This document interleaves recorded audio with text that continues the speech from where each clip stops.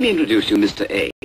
Now, Mr. A is a perfectly straightforward kind of person. He acts quite normally when there's dried egg for breakfast, when it's opening time, when his mother-in-law comes to say, when he sees his bank balance, when someone slips on a banana skin, when he has bacon for breakfast. But when it comes to the everyday business of crossing the road... That old man? Well, never mind. Now, let's try and get this straight.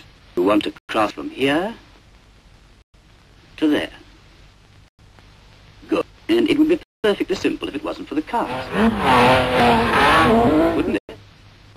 Now, there are two ways of crossing. And this way. You see these two rows of studs? Well, all you have to do is to walk between the studs and you won't get knocked down. You see, the motorist has a legal obligation to give the pedestrian a right of way at crossings. Now, shut yourself. Come on, it'll be all right. Really? Now.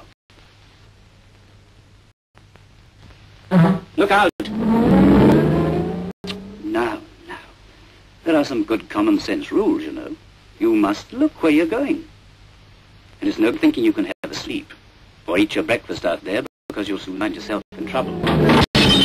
You must keep on the move when you cross. Right. Have another try.